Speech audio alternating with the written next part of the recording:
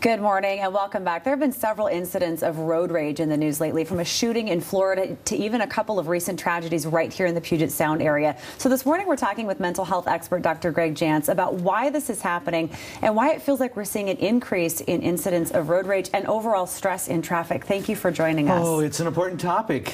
Yes. Very important. And I think I want to back up from the road rage for just a moment and ask about the traffic stress. It feels like everywhere you go, people are increasingly stressed with their commutes. Why is this happening? Oh, there are. And we have more of an issue, and we have people who have more pressure. A lot of chronic stress.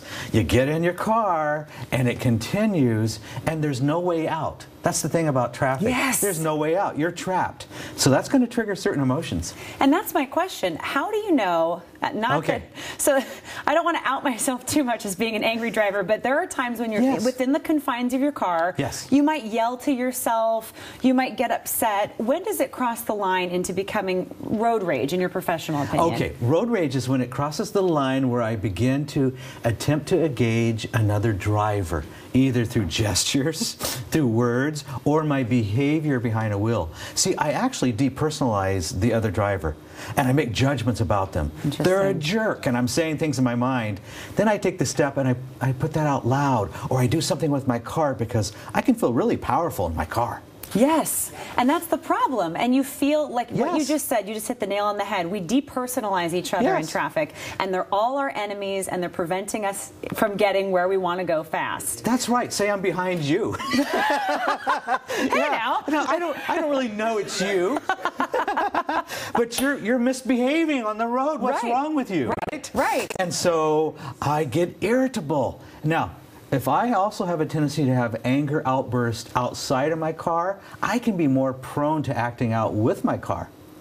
And that's dangerous, because that's a very heavy, very violent vehicle if the wrong hands are behind it. Yes, and this is one of the factors to look at. Some people who feel powerless in other areas of their life, they get in their car, it's like they've put on a new ego or a personality, and they're acting out being powerful in their car through speed, through reckless behavior, through pushing other people around. It's an altered personality. It is, and I want to address people who feel that way first. Whether you found yourself in situations where you have escalated it to road rage, or you feel that maybe over the course of the next few weeks, with the way traffic is, you could get there. What can we be doing to prevent that? Okay, first of all, we need to know about ourselves, our tendencies. So just be aware, and you actually need to go in your car and be proactive. And do the flip side. Really work on being as kind, as generous as a generous driver. Yeah, giving other people grace. Try practicing just the opposite of what you're feeling. Now, I understand this can be a challenge, and you're going, why should I do that? I'm irritable. Okay? But watch what happens. The friendly driver, the person that lets you in. Yeah. Wave thank you. And there's something that begins to change for us emotionally. So go into your car with a whole new mindset. I'm going to be a generous driver. Kindness. And watch what happens. Interesting.